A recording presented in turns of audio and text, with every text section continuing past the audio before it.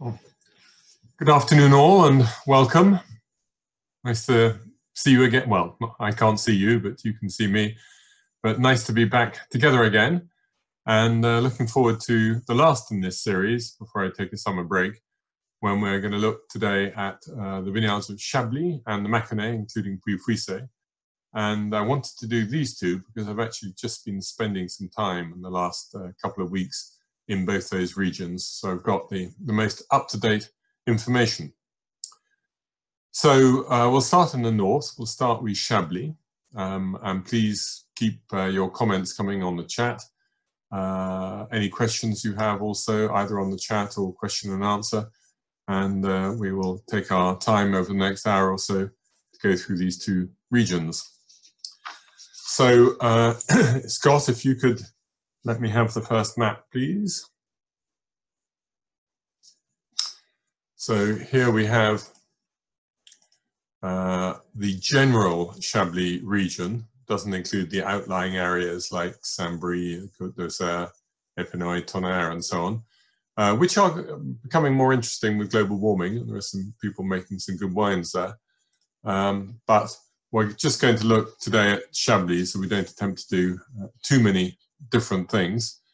Hope you can see that map quite clearly. It's got 4 color schemes to represent the 4 quality classifications of Chablis. So on the outside, pretty much scattered the whole way around. Perhaps somebody could say if you can see my mouse hovering around. Sometimes my mouse shows and sometimes it doesn't.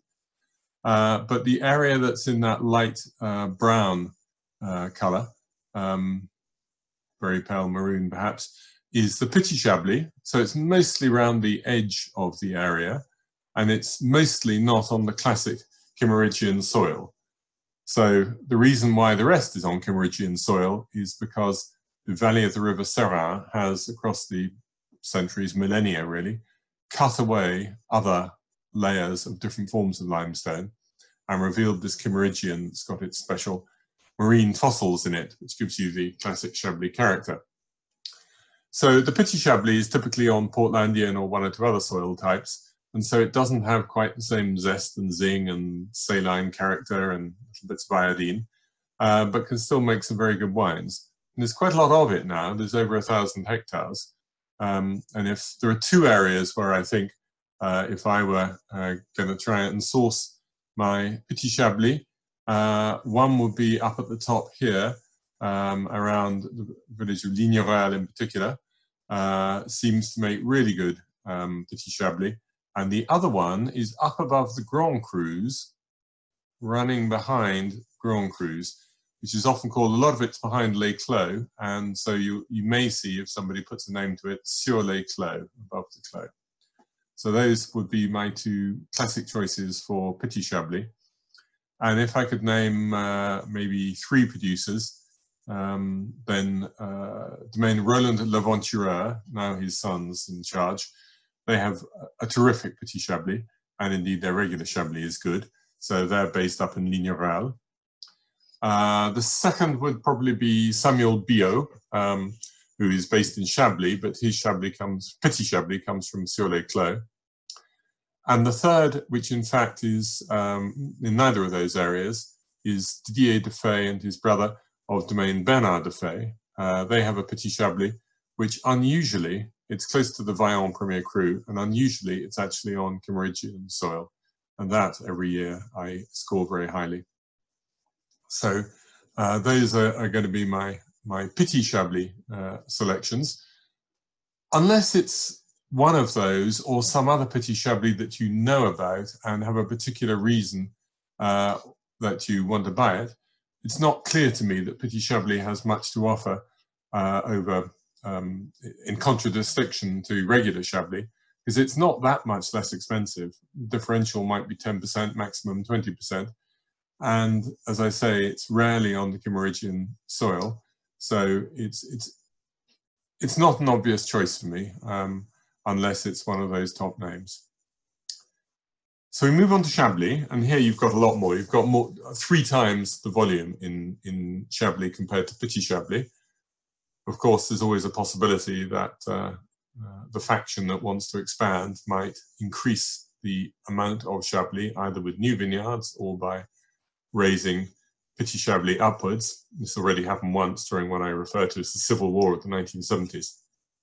And there are a few matterings in that direction. The argument being, by the people in favor of that, is that it's really important to be able to keep Chablis at an affordable price in the supermarkets, airlines, other mass market outlets, so that Chablis is always in front of people wherever they go. Not an argument that I buy into, but you can make it nonetheless. So the corners for Chablis then, some of the best bits are in between where the Grand Crus, sorry, not the Grand Crus, the Premier Crus are lying. So the Premier Crus tend to be here, for example, in Vaillant and Montmain. In fact, maybe we can move to the next map, if you would, please, Scott. Give us a little bit more room to play with. So you can see this, the greeny blue as opposed to the pure green is where the village is. So if you're here, or here, for example, you are on the dips in between the Premier Crus, and these can be pretty high class locations for Chablis. But they're not the only ones, because you've got Chablis all around. If we may now go back to the previous map. Apologies for messing you around, that's great. So let me talk about the sectors for Chablis, and I'll go around in clockwise. So we'll start at midnight around Melanie, Villy-Melanie. This was the area that in the previous Civil War had an enormous amount of Chablis designated when it didn't exist before. And that's something, they're mostly not on Kimmeridgian, it's mostly on Portlandian. I've had some good wines from there, but it's not going to be my favorite region. If we head on down around Fontenay-Près-Chablis, so here you've got a valley just beyond the Premier Cru of Fourchaume. It's quite steep-sided, south-facing or north-facing, southeast or northwest if you like. So that's going to make a difference, and certainly in ripening terms. But there are some pretty good wines in Fontenay, definitely an interesting place to look. And while we're about it, I'll mention a few producers in most of these areas, because the most classic names tend to be based in Chablis.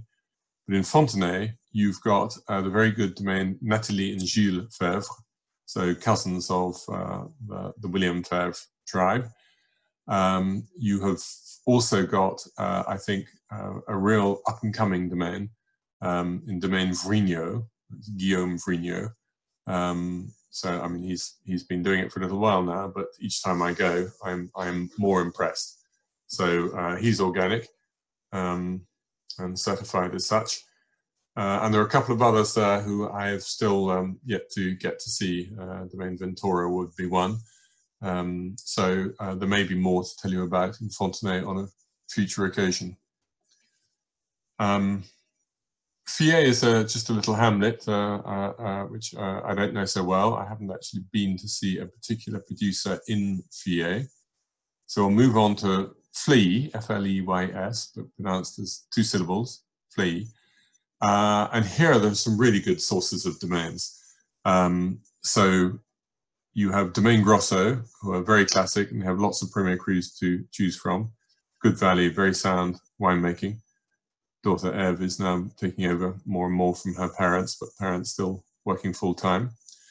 Just been to see an up-and-coming domain called Charlie Nicole, who's got some good ideas and has a couple of old vine bottlings, including a Chablis at Aspera.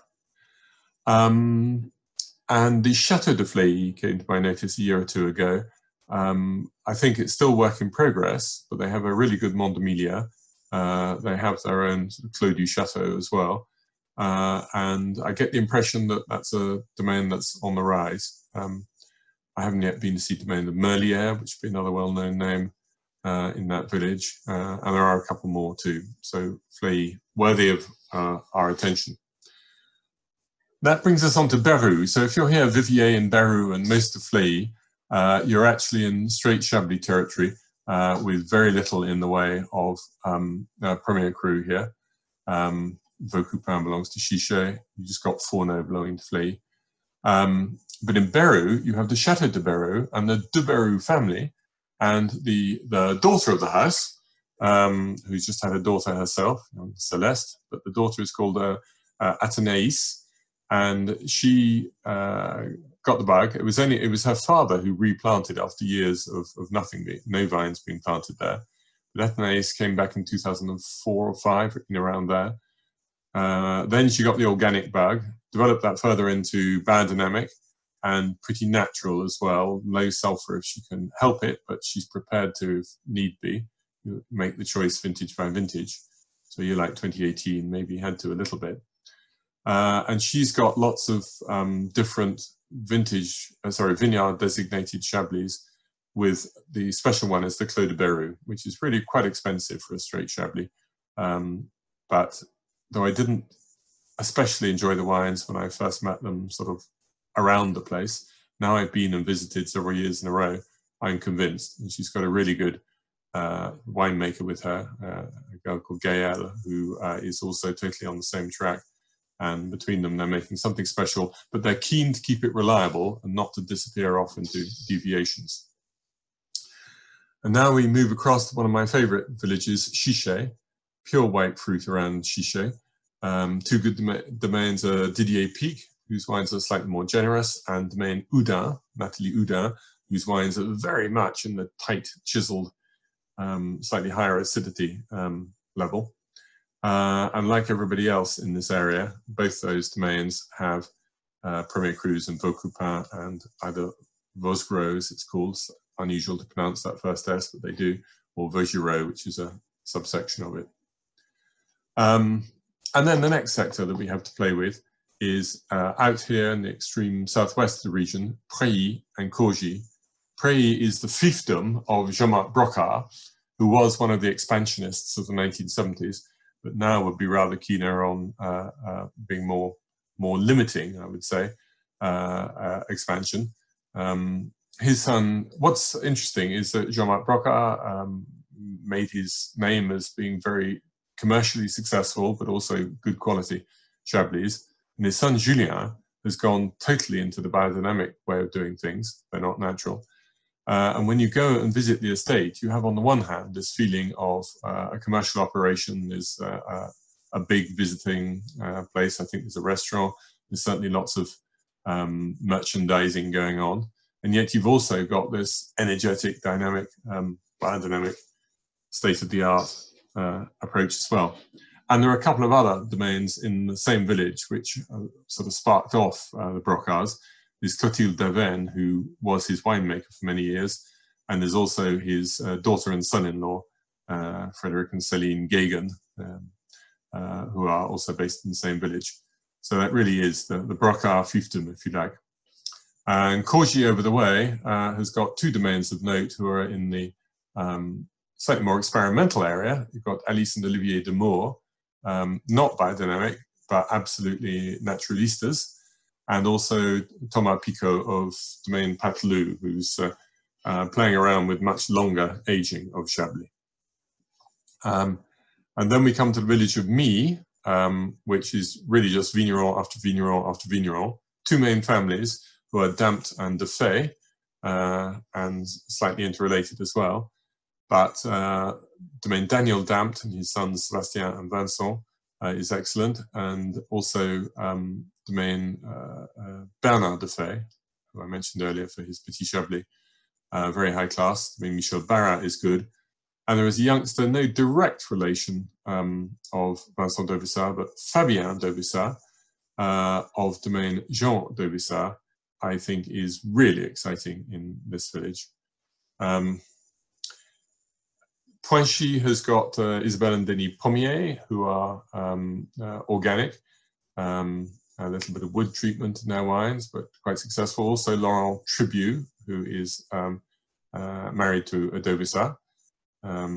And further afield in Bain, I'm less familiar with. You've got Louis Moreau, one of that extended well-known Chablis family, and one or two other people. They're mostly working reasonably new vineyards, because the Premier Crus of Vauligno, Vaudevey, and also Côte de Savon here were all promoted in the 1970s and hadn't been much planted before then.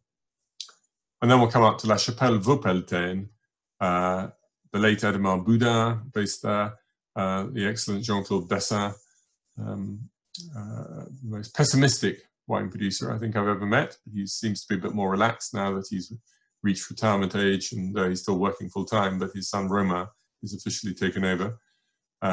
They would be a couple of notes. And I also went for the first time to an organic producer called Philippe Goulet, whose wines I found very interesting.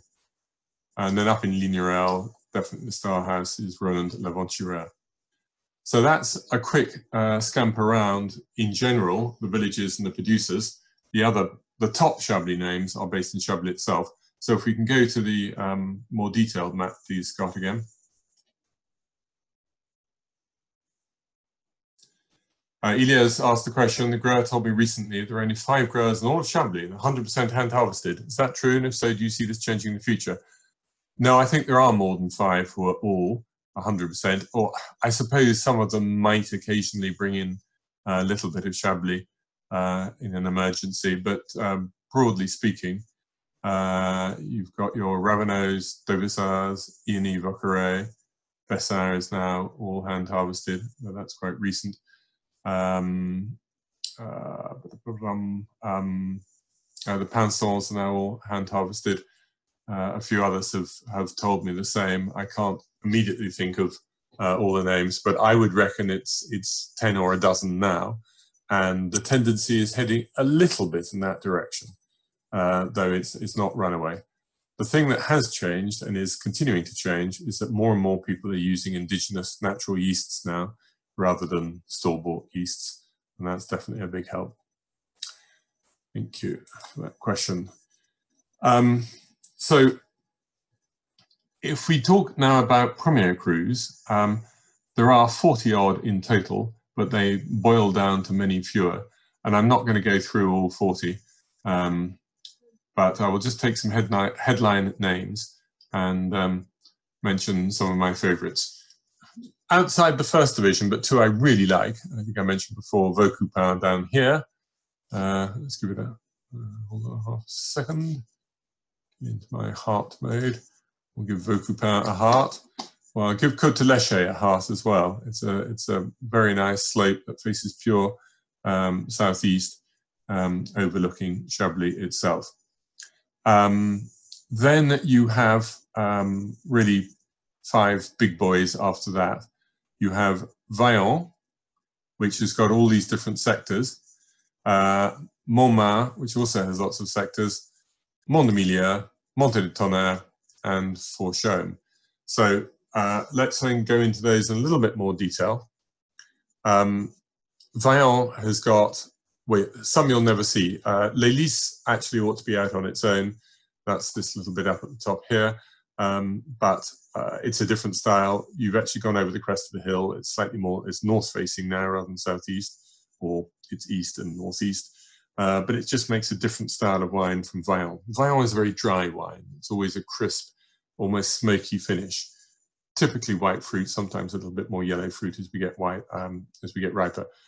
But apart from Vaillant, the other individual part you're most likely to see is Séché, just next door there. For example, Dauvissart has one, Samuel Biot has one, Louis Michel has one, and Séché is even drier still, as the name actually means that. But if you want classical seafood Chablis, then I think Vaillant's a great place to be. Montmain is interesting because it's a long vineyard, and it's actually divided into 3 parts. And this is the one, maybe with Fourchaume would possibly be another, but especially Montmain is a Premier Cru where everybody tends to bottle separately their different bits. So you've got Montmain at the nearest to Chablis end, slightly lower down. It often has a reductive character, a little bit, not so much smoky, but a bit of the gunflint in there, which I think is actually very valuable because in this time of global warming, it gives you a little bit more grip, a little bit more tension. And I thought the 2019 Chablis from Montmain were very successful. Les Forêts in the middle, made famous in particular by Vincent Dovisa, is his classic Premier Cru.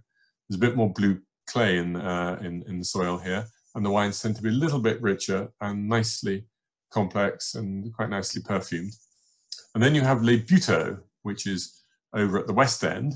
It's higher up, but it's also a bit enclosed in a valley. So in colder times, this would ripen less. In warmer times, it becomes more of an amphitheatre, and this ripens the most. And it tends to be the most powerful. And my way of explaining it is that you have the aromatics of the left bank, so where we've been so far, this side of the river Serin, which tend to be more in white fruit rather than yellow, but you have the structure and the body of the right bank. Now we'll scamper over to the right bank, and I will go from the bottom up to the top. So we begin with Montemilia, which is all one. It doesn't have any subdivisions. It's mostly directly south-facing. It's quite a lot of clay in the soil, a little bit of Portlandian downwash, so it's a very full-bodied Chablis. So here we're much more into, well, it could be river fish if it were a creamy sauce, but definitely not into the shellfish. And I would also choose to serve this sort of wine with chicken, for example, white meats. And that would be true of Montée de Tonnerre, which is probably the most powerful of the Premier Crus. Depends exactly where you are. Where I put the heart is in a bit called Les Chapelots, which Ravenot sometimes bottles separately, but often doesn't. But otherwise, you're really in the heart of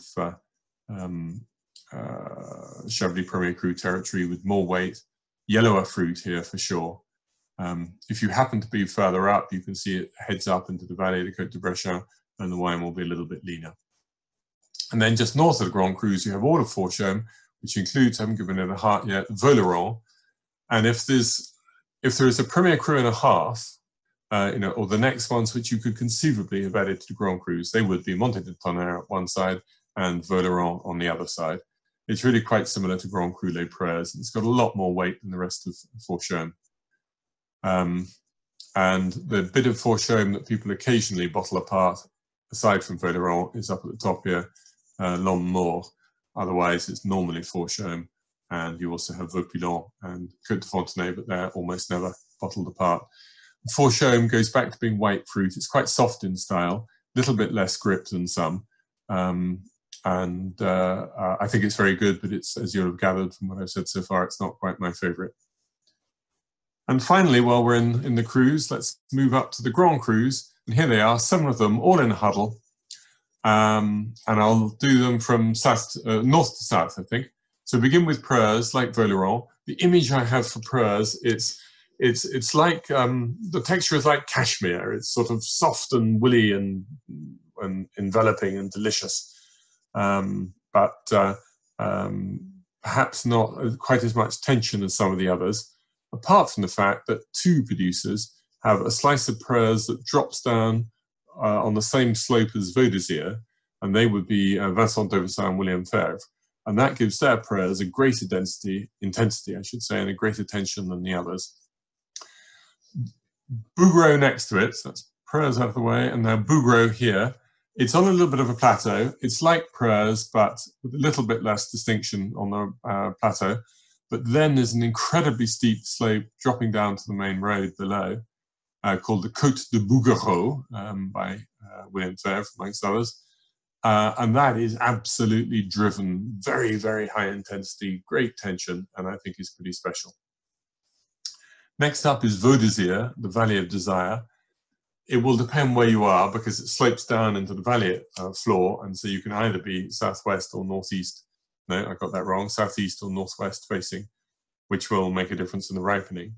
But in style, I find it next to Les Clos. Can get a little bit hotter, but Vaudésire is one of my big favorites.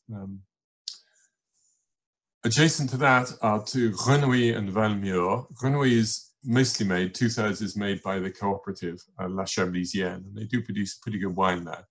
But it's a ripe, spicy. It sees the sun, it's facing southwest, lots of sun. It tends to be quite spicy at the finish, which is useful because it gives it some grip. But this is definitely a food wine. It's called Grenouille not because it would be good to go with frogs' legs, but because it's close to the river and they probably were frogs that used to be going quacks, quacks away below it. Valmure after that is, you could say it's similar. Valmure, the right valley, as opposed to Vaudésire, the valley of desire. But Valmure is the least Chablis-like of the 7 Grand Crus, and the most Côte d'Or-like. It's a pretty warm site. You get plenty of ripe white fruit, deep concentration, but less of the saline tension in Valmure. And then Les Clos, which is the biggest, probably most people's favorite, but even though it's the biggest, it's the most even. Okay, it's going to vary a little bit between top of slope and bottom of slope, particularly in 2019, where the top of the slope on much thinner soil had extremely low yields, whereas the bottom had a bit more clay in the soil, retained the water better, and was an almost normal yield. But Les Clos, it's absolutely the most intense, pure white fruit, based on, I just get this image of a bench of limestone whenever I put a glass of Les Clos in my mouth, and it absolutely retains the tension that you want. And around the corner is Blanchot, starting on the same elevation and exposure as Les Clos, just about, but then it heads up the side valley, and it does get that bit cooler as you start to go up. And this is a less intense wine. Personally, I think it is better without oak, and the others will support oak. And it's all about white fruit, and particularly little white flowers, the Edelweiss Grand Cru I call Blanchot. I put the hearts on Claire and Blanchot just to confirm them. So that's the rundown of what they are. I would only really recommend the Grand Crus with age, so either buy them young because you're happy to age them yourselves, or else drink them mature, but I would steer away from picking them off a restaurant list when they're less than 7 years old in a good vintage, preferably 10. Otherwise, I think the Premier Crus are the top value in Chablis. Let me just tell you a little bit about the last 3 vintages, and also maybe touch on the star producers in Chablis itself. So the last 3 vintages, and as I said, I've just been there, mostly tasting 2019s, retasting some 18s, and discussing 17s. And 2017, probably I underrated initially, and now it looks like a really great classic Chablis vintage. The reason I underrated it was because it was a year with significant frost damage in Chablis, following on from 16, which was really bad as well. And everybody was a little bit in that mode when they say, oh, disaster, hardly made any wine, and so on. So the imagery coming back from the producers at the time was not that positive. And though I like the wines, I probably should have gone even higher. And whereas in the Côte d'Or, I love 2014 top and 2017 behind, here in Chablis, 2017 is up there. Occasionally in 2014s are a tiny bit on the shrill side, more prominent acidity. And 2017 has got a great balance. Accessible, relatively young, but capable of aging. 2018, everybody told me it's the vintage of the century, by which it turned out they meant they'd made more wine than they could ever imagine making. Even the serious people made absolute maximum of what they're allowed to, and possibly even a little bit more, because the grapes all yielded much more. The wines are really good. There's plenty of them. It was absolutely a necessary vintage for the region, so they're extremely happy. But at the end of each tasting of 2018's last year, I asked the producer, okay, you've told me it's the vintage of the century, but which do you really prefer privately, 2017 or 2018? And they all said 2017. But I can recommend 2018s. As I say, it's a big crop. The wines don't taste dilute. They have maybe a touch less personality, and 1 or 2 of them are higher in alcohol. And we'll just check in on that, because picking in 2018 began at the end of August. And in 2019, picking was anything up to 10 days or 2 weeks later. So let's just look at this. 2018, big crop, picked very early, high alcohol, hot summer. 2019, also a hot summer, a low crop, which ought to concentrate things, and picked 10 days to 2 weeks later than 2018. So you could expect higher alcohol, lower acidity, over rich wines. And it hasn't worked out that way. It does depend from producer to producer, but quite a few people have ended up with lower alcohols in 2019 and 2018. For example, at Ravenel, they've come in at between 12.7 and 13.2, even though they picked on the 10th of September as opposed to the 30th of August the year before. Who else? The Edouard and Eleni Vauqueret, who are amongst the rising stars, they're also at sort of 12.2 to 12.5. It's not everybody that way. Some people, Dovisa, who is not a particularly late picker, but makes judgment on acidity and felt that the wines weren't yet tasting right. He picked only a tiny bit later, if later at all, than the people I just mentioned. And he's come in nearer 14 degrees. And also Benoit Drouin, who's one of the domains that is normally a very, very early picker. But again, he judged from the acidity that he could wait. He's also 13.5 to 14 degrees regularly. So what do they taste like? Does this mean that this is one of those hot, heavy, and somewhat clumsy vintages? And the answer is absolutely not. I'm entirely happy to vouch for the quality of 2019s from what I've tasted so far. All of them have classic Chablis character with the saline tension at the end. They all show their terroirs very well. They're not hidden in the way that 2009s were at the start, and I was expecting to see something more like 2009.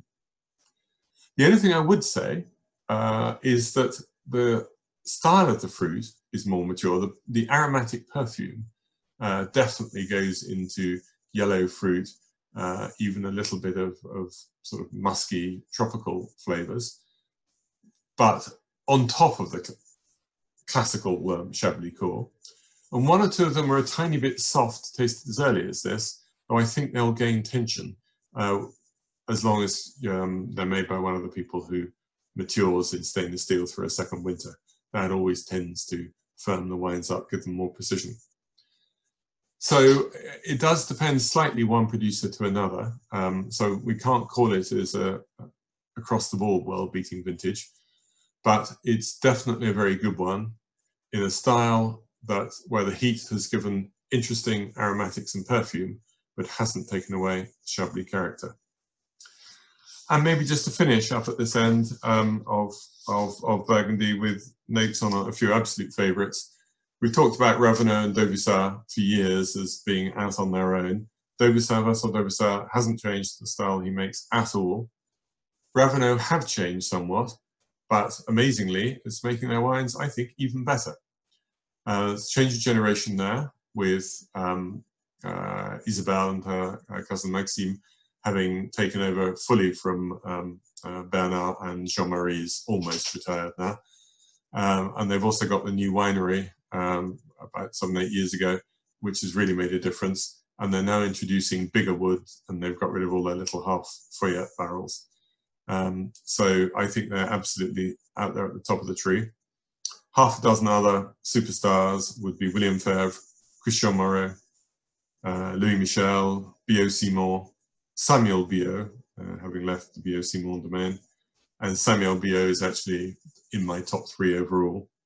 Benoit Drouin, and a load of other names who are very close into that domain: Pinson, Nathalie Febvre, Grosso, Moreau-Naudin, Les Roches, Jean-Claude Bessin, domain Jean Collet, now that Romain Collet is making the wines, the Damps and Defers of Me, I mentioned, Duplessis, very interesting wines.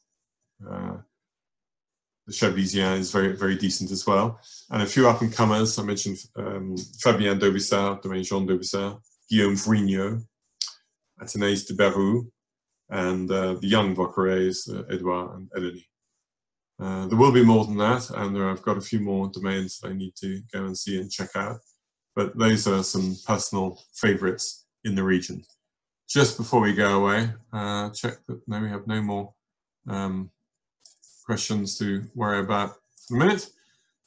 So I will move on and say if you have anything more you want to ask about Chablis. And we'll go and look at the other end of Burgundy, which I think is a fascinating place at the moment. And like Chablis, there are many, many more people who are developing interesting offerings. And in both regions, there are very few people who've gone to sleep and and not improving what they're doing. Doug, hi Doug. I have indeed checked out Domaine Henri, and I should have put them up there. I went to see them.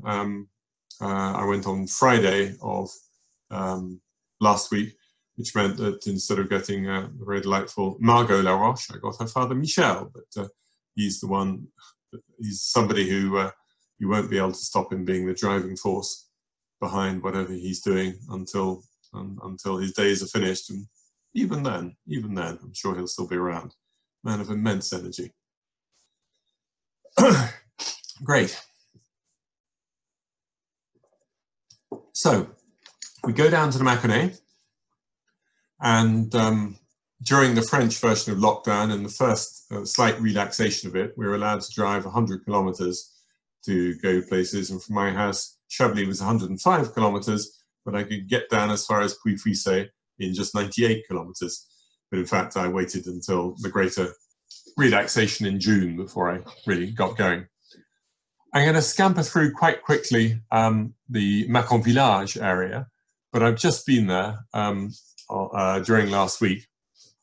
This week we've been having, and I made some interesting discoveries. So if you're heading down south, I would maybe the night before get as far as Tonus here with the heart, and not for its immediate wines, but because there are, I think, 4 different Michelin-starred restaurants in what's a really small market town.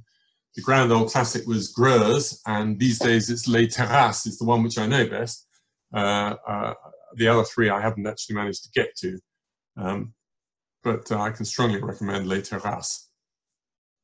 So then you can take one of these little roads in black and zoom down through the villages. I'm not going to talk about all of them, but I'm going to start a little bit further away with Bray, because it's out on the edge, never really been much regarded before. There's some good red wines in this area, but there are 2 vibrant young domains. There's the Boisseau family of Domaine Mouton, who are making loads of really exciting, cutting-edge wines, and I'm due to go and visit them, I hope, in the next month or so. And also Domaine de la Thalie in a very similar style. So it's sort of straight Mâcon or Mâcon-Bray, or probably some things that are outside the appellation as well. But worth a look if you want to experiment with cutting edge. Then coming back more mainline, Chardonnay.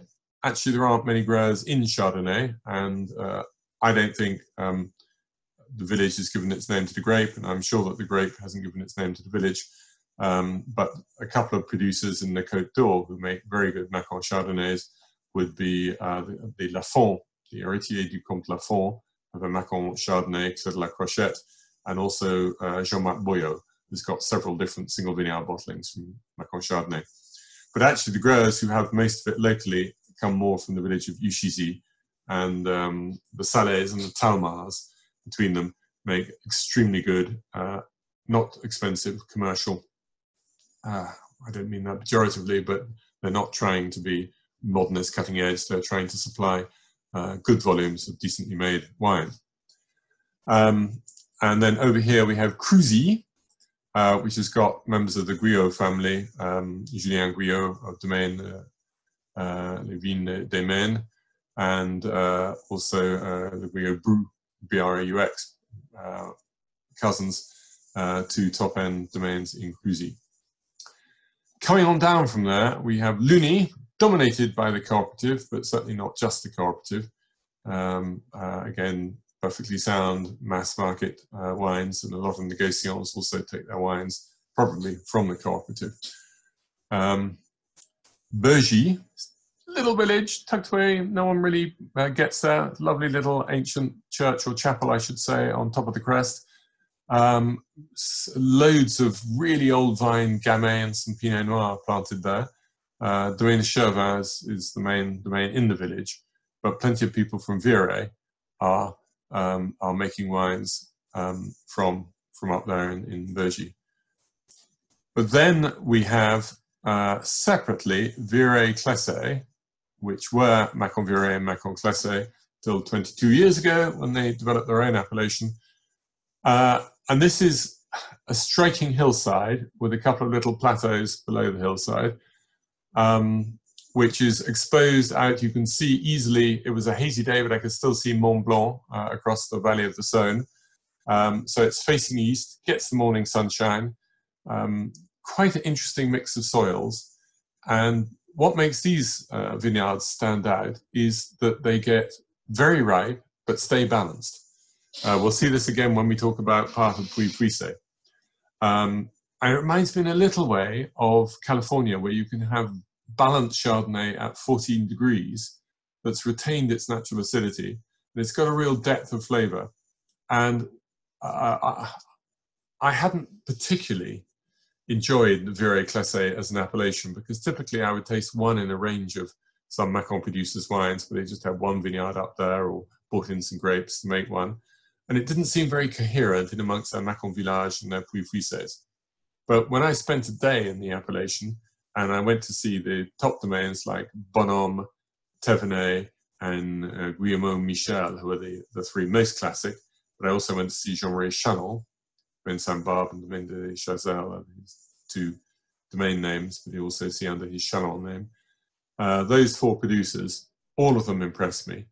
And picking dates will make a change as to whether you're picking at 12.8, 13, or whether you're picking it nearer to 14 or even above 14. In the case of Thévenet, Domaine de la Bon Grain wine can be 15 easily. But all of them had this grip at the finish, and particularly this sense of white pepper and spice that emerged right at the end, which held the wine in balance. So I came away much more impressed than I had been before, and I thought I was going to be. There are others. There's the various members of the Michel family, Domaine de Gondine also, Domaine Gondard-Perrin. So there are plenty more addresses in Viret Classé that I need to work on and find out more. Just clear those away and we'll continue, and I will just name a couple more villages. Ige and Verzay stuck in another valley parallel a bit further behind, as Ige above, and Verzay. Verzay is of particular interest between those two, partly because Anne-Claude Leflèvre, having been interested in what Dominique Lafont was doing with his Mâcons. 2004, she started investing there. And now Domaine Leflèvre have nearly 20 hectares in Verzay, plus a small holding in Pouilly-Fuissé. And there's a chap called Nicolas Maillet, who was one of the first to a recent move of a lot of producers to take their vines out of the cooperative and to develop their own. So there are 2 stars in Verzay, but there are several others up and coming, maybe more recent, and we'll see more of that. You've got 2 slopes there, a west-facing and an east-facing, and I'll be interested to discover more and see exactly what's what. The Leflèvre one's typically west-facing, and Nicolas Maillet has both, but a little bit more on the east-facing. And the final main grouping of the Mâcon village are the ones which are, there's this valley with the TGV and also a fast road up through here. And so it's on the edge of Saint-Véran, Pouilly-Fuissé, but you have a number of villages in there, some which are the same names as the villages of Pouilly-Fuissé. So you might see Mâcon-Vergisson or Mâcon-Fuissé. Some of the same names as the Saint-Vérans. You can see Mâcon-d'Availlé, Mâcon-Locher. But also you have Pierre-Clos, which is the favorite village, for example, of Jean-Marie Guffens Heinen. Also a really good small producer called France Chagnelot. And La Roche-Vineuse, where my friends Olivier Merlin come from. There's some other up-and-coming names there too. And Milly-la-Martine, which is the headquarters of the Héritier Comte Plafond. Boussière, Domaine de la Sarrezinière, and several people have single vineyard bottlings from Boussière as well. So lots to see, lots to do.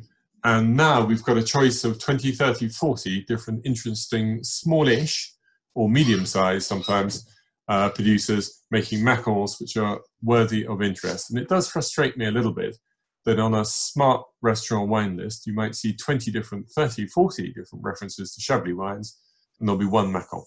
plus maybe a Saint-Véran and a Viré-Classé and a couple of Pouilly-Fuissé, sure, but only one Mâcon. Disappointing, because the wines are really good. And nowadays they're not being sort of bottled at Easter and shoved out into the marketplace in a rush. Some are barrel aged, some in stainless steel, but care is being taken to keep yields down, to mature the wines on their lees and produce something worth having. Which brings us to Saint-Véran and then the various puys. Saint-Véran is a slight, I called it a bastard appellation because it used to be bits of Mâcon just above Pouilly-Fuissé. On this side here, villages of Davaillé and Prissé, or it used to be what was called Beaujolais Blanc in, for example, Laine in Saint-Véran itself. So it's not completely consistent. And it's a halfway house between good Mâcon village and a slightly lighter version of Pouilly-Fuissé for the most part. Interesting individual sites, however. And then you have Locher and Vinzel, and I think we'll talk about them. I think we'll go to the next map if we may. These two are called Pouilly-Locher, Pouilly-Vinzel, and they're slightly interchangeable. You can put Locher into Vinzel, but not the other way around. Right, you're going to have to bear with me here because this map isn't vastly clear because it comes from my book and we didn't have room, even on a double-page spread, we couldn't map all the vineyards, the communes together in a logical order. So in fact, you have three villages here, here, and here. I'm going to put the hearts on them, which are Locher, then Vinzel, which are Pouilly-Locher, Pouilly-Vinzel, and then Chantray, which is part of Pouilly-Fuissé. Now, they're all on the same east-facing slope, similar to what we were talking about in Mâcon-Viré. There's not that much difference. I mean, almost my favorite vineyard of any of them is in Vinzel, which is Les Cars here. The Brett Brothers Domaine de la Souffrandière, Pouilly-Vinzel, Les Cars is an absolute stalwart for me. Good wines from Locher, but the slopes aren't quite as marked as here in Vinzel. And then coming on into Chantray, we're now into Pouilly-Fuissé territory. And the interesting thing about Pouilly-Fuissé is that after 10 years of hard work, they are at last going to introduce some Premier Crus. And I'm really happy with that. So I'll just clear what we've got of the hearts so far. And I will start marking out the vineyards, which are going to be Premier Crus. So you have Aucar. I mentioned Les Cars in Vinzel, but a similar name, Aucar. And the car tends to be meaning the quarter, the quarter where the rich people have their land because it's the best bit. So Aucar is going to be a Premier Cru in its own right. There's quite a well-known one called Clos Ressier, but it won't go all the way down the slope. We then have, I may not manage to mention all of them, we have one called Chevrière. It's here, and it's going to include the vineyards around it, not just Chevrière. And that's more south-facing. It's quite a shallow soil. It's not one of the deepest and richest Premier Crus that Pouilly-Fuissé is going to have, but it's very attractive. And the last one, all on its own, Le Clos de Monsieur Noli, made famous by Domaine Valette. And Domaine Valette have the curiosity. I used to work with them back in the 90s when their Clos de Monsieur Noli used to have 2 years in barrel. Then it went to 30 months. Then it went to 42 months. Then it went to 54 months. Then it went to 72 months, 6 years in barrel, new wood, unracked. And I just thought, this is a risk I can't take. They've also headed down the sulfur-free route quite a lot. I'm fascinated by their wines. Occasionally I have some absolutely great bottles. I came across an old, something like a 2001 Pouilly-Vinzel of theirs the other day, which had held up very nicely. But I would rather they sell directly to the consumer than risking being the intermediary in between. Other top domains based in Chantray, you've got the Chateau des Cars, which is co-owned by Dominique Lafont and Olivier Merlin. And their vineyard, actually, just in 2017, they released a centenary bottling in Magnum because a significant proportion of their vineyard was planted in 1917. Also, there is a really good domain called Domaine Dominique Corner, which I can thoroughly recommend. Now we come into the village of Pouilly-Fuissé. So this is all the east-facing slope where we've been looking. And we now hop over a small crest and we come into an amphitheatre, a bowl that sort of goes round like this. So if you're in the center of the smile here, you're sort of east and a little bit of north, you're northeast or east. Here you're east. And so this eastern part of the bowl is really the most classic, and that's pretty much all going to be Premier Cru. The top at the north, you have the very good property of Château des Rontais. They haven't been included because they're very high up. They're not too happy about that. Over on this side, you're west facing, and it's also not the classic clay limestone. You're on a little bench of schist and even one or two granitic outcrops here. So these vineyards, still decent wine, but not going to be Premier Crus. And you have one Premier Cru that sits out on its own. That seems a little bit weird why that would be Premier Cru, but it's Vercras. It's a gorgeous vineyard. It's a different soil type. I won't go into detail now because we're running out of time. But it sits up on a mini plateau. It's only 10 meters higher than what surrounds it. But it's a great soil, and the Château de Beauregard amongst those who make a brilliant wine out of it. So that's one of my top Pouilly-Fuissés. You've got the Château de Fuissé with its own vineyard, Les Clos. You've got Domaine Ferret with two outstanding vineyards and several other very good ones. And it's brilliantly run at the moment by Audrey Braccini. And her two top wines are Ménétrier and one that they currently call Tournon de Pouilly, but as it becomes Premier Cru, they'll have to change that name. And you've got a host of other good producers in Fuissé. The domain Robert Desnogents would be one. Sophie Signier is making good wines. Went to see her the other day would be another. I'm going to leave domain Trouillet on the edge is good. I'm going to leave too many out. The domain Cordier up at the top of the hill, just before you go and see Château des Rontais, is good as well. So yes, lots to do there. Now this is the absolute core, the absolute heartland of Pouilly-Fuissé, mostly on a slightly deeper soil. It gets all the sunshine you need. It can easily cope with ripening to 14 degrees, even 14.5, and not be ugly and unbalanced, not have residual heat. It's got a depth of flavour which is almost second to none in Burgundy. You've got to be in the Grand Cru territory, or the very best of Merceau, to have as much depth of flavour. It doesn't lose acidity, but you need to want a richer style of wine. If you like the much more mineral style, where the pendulum has swung to these days, might not be your sort of wine. But if you want full-bodied classical white Burgundy, then this part of Pouilly-Fuissé is probably where you want to be. Now, this is where the map loses coherence, because we should be just going up to the top of the map where it says Solituret Pouilly here, and instead we're going to have to go across to the left-hand page. So I apologize for that. I hope that was a clear explanation.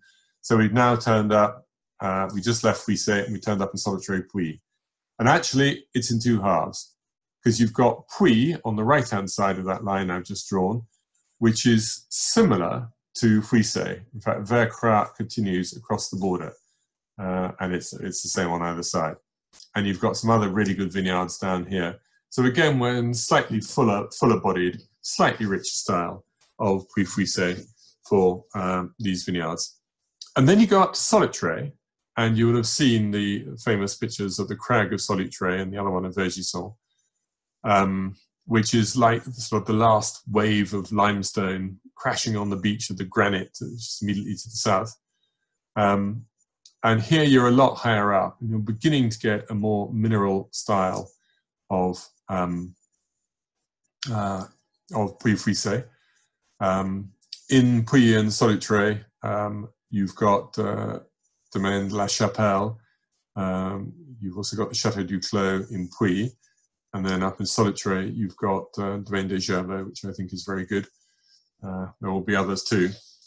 But my heart and sort of interest these days has moved a little bit more into Vergisson. And for some reason, Vergisson has always been a little bit apart. you've actually got a very narrow entrance to the valley here where that small stream is and the road's up. Otherwise, unless you go up through this narrow entrance, Vaugisson is separated from Davayé and Soltre-Puy. And it's acted that way. The negociants used not to come here and buy much wine, so you get many, many more owner-operators. And you've got a south-facing slope here, Les Crêts, Maréchaude, and also Sur la Roche, which is south and east. And that's actually going to be divided. This part of Sur la Roche is going to be Premier Cru, as are Maréchaude and Crêts. But the top of Sur la Roche is not going to be Premier Cru, simply because they've arbitrarily decided that they're going to cut the Premier Crus off at 400 meters above sea level, on the grounds that there are no vineyards, so the Premier Cru and the Cote d'Or above that. But of course, we're further south here, and there's a little bit of bad feeling about that. Then you've got this north-facing slopes here, en Bouillon and so on. And you've also got a little group here. And indeed, another group over there, also north-facing. The north-facing one's not going to be Premier Cru. Again, north-facing was counted out. But in these days of global warming, you tend to pick these later, so they have longer hang time. And if you taste Daniel Barrault, or now Julien Barrault's En Bouillon, for example, this one here, that's a pretty smart wine. I like it a lot. And so Barrault is a top domain for me, both the Semèze domains, that's Semèze Michelin, and the other Semèze. So Eric Forêt would be another. I don't know Roger Lasserin so well, but he has a nice vineyard in this section over here called the Clos de France, which is going to be Premier Cru, which the Malins also have as from 2018. The Semèzes have en Ronchevin next door. This sector is quite interesting, but most of it didn't get made as Premier Cru. So if you want a slightly more mineral style, and you probably don't want your Vaugisson Pouilly-Fuissés to be heading much above 13. That's their comfort zone, as opposed to the Fuissé ones. But if you like the slightly more mineral, fresher style, then Vaugisson is the place to be. Right, well, I'm coming towards the end of our allotted hour, but I wanted to talk about these two regions in really some detail. Michael, I can just answer your question. Which producer uses 6 years in New Oak? It's Domaine Valette, and only for one wine, which is the Clos de Monsieur Nolly. And in fact, Robert Parker, a few years ago, wrote an article which was a little bit Burgundy bashing.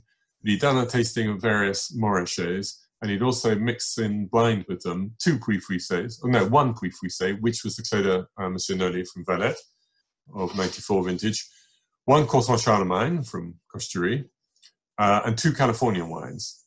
And afterwards, I think his headline was California 2, Cote Chardonnay 1, Pouilly-Fuissé 1, Morachet 0. So his four favorite wines were the two Californians and the two non-Morachet Burgundies. So I was kindly invited, because I knew the Valettes, and Aubert de Villaine, Dominique Lefort, and a couple of others put this together. I said, okay, we'll bring the Morachets from the tasting. And Jean-François Cocherie was going to bring the Cote Chardonnay. They found the Californian wines, and I brought the Valette Pouilly-Fuissé. And we tasted them blind. And of the four non-Morachets, two absolutely stood out for intrinsic quality, being very, very pure, absolutely intense and incisive. And they were the Cocherie Cote Chardonnay and also the Peter Michael Californian wine, both very impressive. Most people, including me, thought that the Cocherie was a Morachet, and the only person who hummed and hawed and said he didn't think it was the top wine, but he didn't think it was a Morachet, was Jean-François Cocherie, who I'm sure did recognize it with being modest. And then there were two wines which were completely out of their element. I won't say they weren't good wines, but they both had a lot of botrytis and surmaturity about them, which are the other Californian wine and the Valette Pouilly-Fuissé. And it wasn't difficult to have surmaturity in 94 because there was a lot of rain around at the harvest. I don't mean to be negative about Valette wines in general, but that was not the right wine to have chosen in '94. And I was just astonished about Parker rating it so highly. Anyway, he did. And otherwise, happily, most of the Montrachets did show very well. And, our favourite wines were two of the Montrachets, plus the Croissant Charlemagne from Jean-François Coche, and very shortly behind that, the Peter Michael. Anyway, I come to an end, but I really am excited about what I see in Chablis these days. I'm really excited about what I see in the Mâconnais. Both areas significantly less expensive than the main part of the Côte d'Or. So please do not waste the opportunity to tuck into these things, and do not be frightened to experiment. I'm going to fade away very shortly. It doesn't look as though there are any more questions.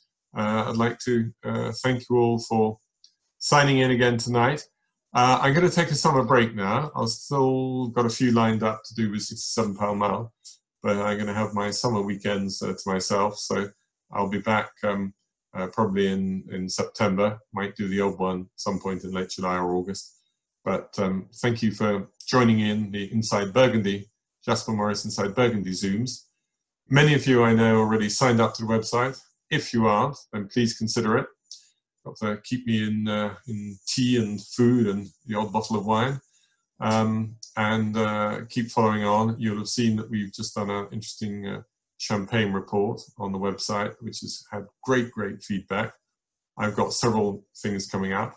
I will do before the end of the summer, both the Mâconnais report and the Chablis report, lots of tasting notes. We're looking forward to the harvest pretty much throughout Burgundy around about the 25th of August. And then on from there. So onwards, upwards, and everybody enjoy and stay healthy. Thank you.